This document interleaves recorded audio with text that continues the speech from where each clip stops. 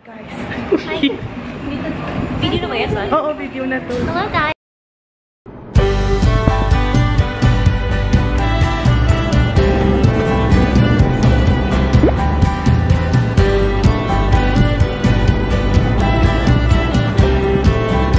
Hi, fellow travelers! Kamusta? Hindi rin kayo makagala, ano po?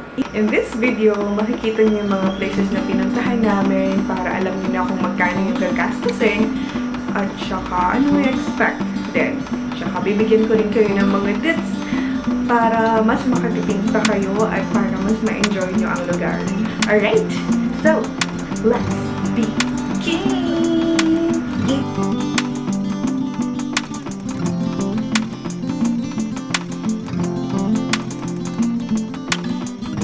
So, mag-start tayo sa airfare. Alright, so magkano ba ang ticket from Manila to Bali? Ang ticket na nabook namin, round trip airfare is 6,000 pesos. Bumaba pa sa 6,000 yung round trip ticket nyo. Some of them, one of my friends got it for only parang 4,000 round trip. Kaya kung nakabook kayo ng ticket na less than 6,000, please comment down below para maingit ako. Pero, may unfortunate na nangyari sa amin. Hindi ko pa rin siya nakakalimutan. Almost 1 year na rin yun.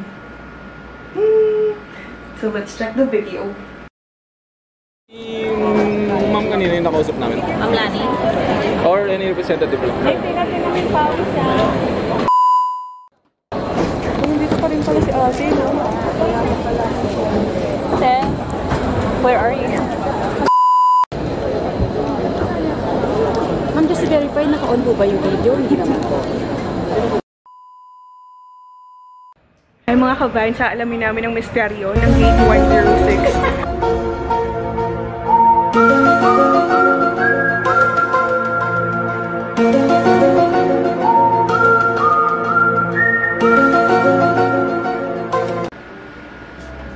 Ano sa tingin nyo ang tamang sagot? Ang tamang sagot ay C! Charot!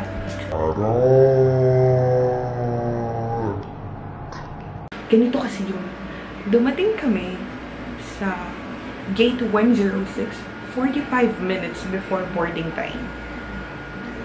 Ngayon, habang naghihintay kami sa may nag-announce ang AirAsia na delayed ang flight and wait for further announcement. So, umihi kami. Pagkaihi namin, balik ulit kami sa Gate 106. Now, malaki yung Gate 106. Dun sa Terminal 3, Gate 105 and Gate 106 ay magkasama. And malaki siya. So, yung screen na nagpa-flash dun sa pinaka-Gate 106, maliit lang siya, kaya hindi siya visible dun sa lugar or sa pwesto namin kahit nandun kami sa aisle ng Gate 105 and 106. Kaya yung Cebu Pacific, naglalakad, meron silang to let us know, yung mga kami nasa dulo, na boarding na yung boarding na sila, yung ganon. Pero yung AirAsia, hindi yung ginawa. And wala rin silang announcement na ginawa. So, dapat pala kami ang mag-adjust at lumapit doon. Pero puno kasi yung seats doon, kaya hindi kami lumapit. Ngayon, kaming mga nasa dulo, kaming mga nandun sa lugar na yun, naiwan kami ng plane.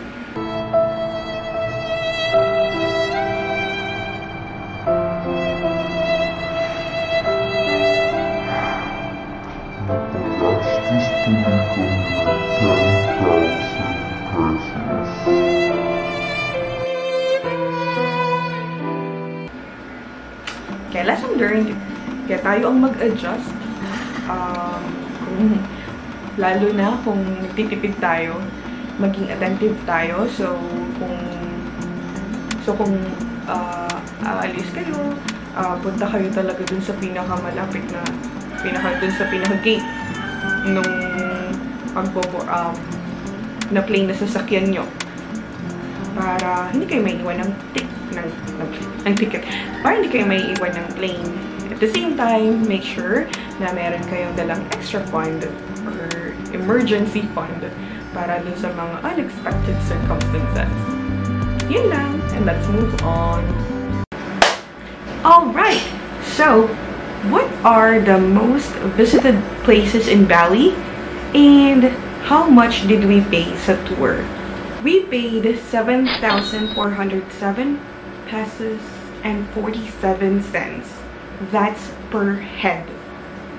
And yan na yung bayad namin para sa aming 4-day adventure in Bali. Inclusions are the following: private car with driver / tour guide na rin, boat transpo, environmental fees, yung Bali Swing na bayad, and also entrance fees, lahat ng entrance fees na pupuntahan nyo. And yun, yung sa boat transpo, nagpunta kasi kami sa Nusa Penida rin. So, lahat, wala na kaming problema at all. Pagkain na lang talaga. I recommend na kumuha kayo ng private car or motor kung marunong kayo. Tapos, mag-waze na lang kayo kung ayaw nyong kumuha ng tour guide. So, yung mga places na ipapakita ko later on, malalayo yung mga lugar niya. Like, for example, pupunta ka dito sa temple na to, pupunta ka sa another temple. It may take 30 to 1 hour na travel time. So, kung sasakay kayo ng taxi, maubos yung oras nyo dun. So, better talaga na meron kang kotse or meron kayong motor na magagamit. And at the same time, wala, yung ibang mga lugar din, hindi ka pwedeng mag-commute, walang mga bus, so kailangan mag-cab, and mapapamahal ka. So, ang cheapest way is mag-rent ng private car. Ilagay ko na rin sa description box yung contact details ng tour guide namin. Yan lang! So, let's begin sa tinatawag nilang Bedugul Tour. From our hotel, 1 hour and 30 minutes ang travel time sa Handara Gate, ang ating first destination. In or out, I'm a in or out, I'm a in or out. Ay, mali pala. Handara Gate, not Sandara Park.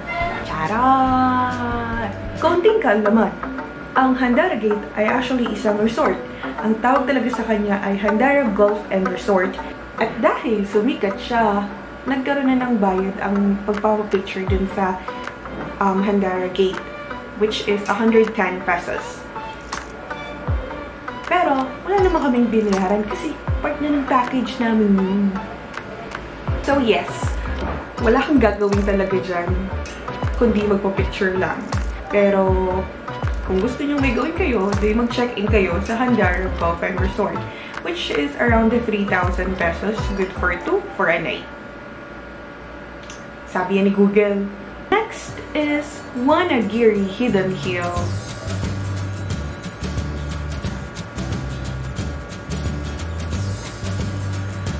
And it's another Instagram-worthy spot.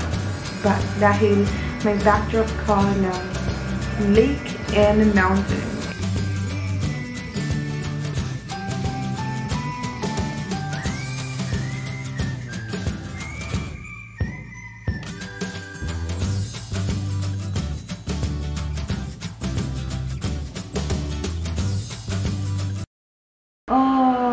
Na-friend zone si Kuya.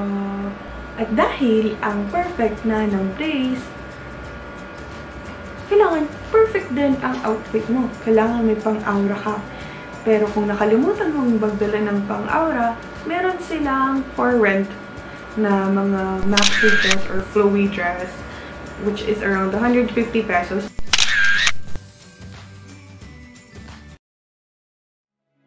Our last destination, Ulun, Danu Temple and Lake Bratan. Ulun Danu Temple is also known as the floating temple. So inside the complex, there are 3 main shrines dedicated to worship God Vishnu, their God Brahma, and God Shiva.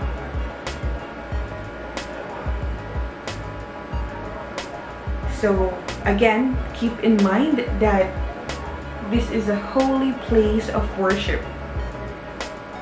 So please respect their beliefs, their traditions, their culture, their religion. So please act and dress appropriately.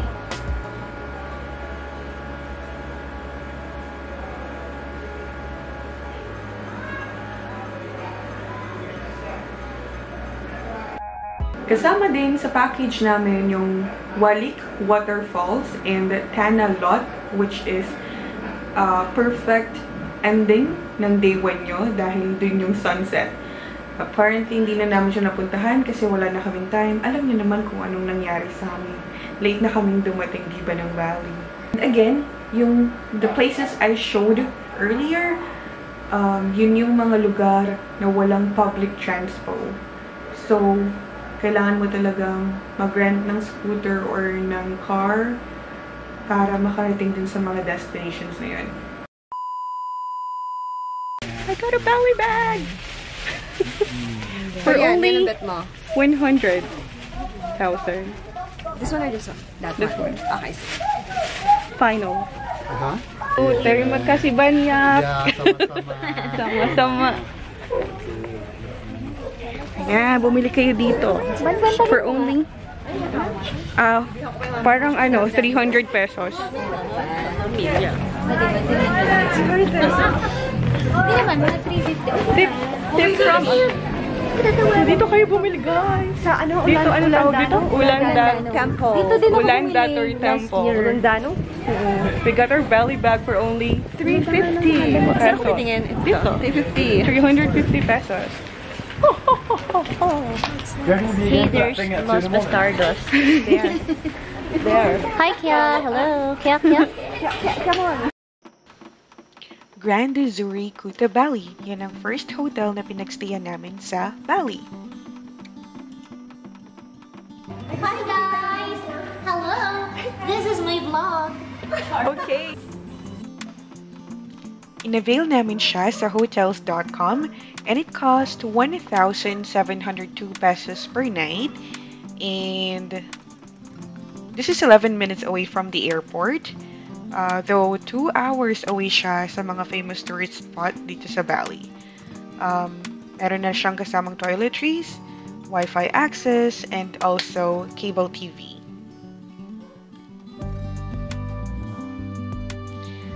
Meron din siyang kasama na rin dun sa package na yun. So 1,702 pesos ang buffet breakfast and sobrang daming choices, which is swak sa panglasa nating mga Pilipino.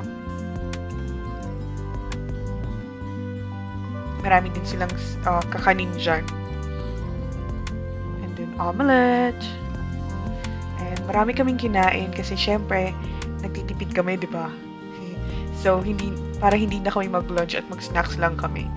Laging marami kaming kinakain dito. 2 nights kami dito sa Grand Zuri Kuta Bali. At ito ang nagpahuli ng ito ang reason kung bakit namin to inavail dahil dito sa glass pool na napaka-cool.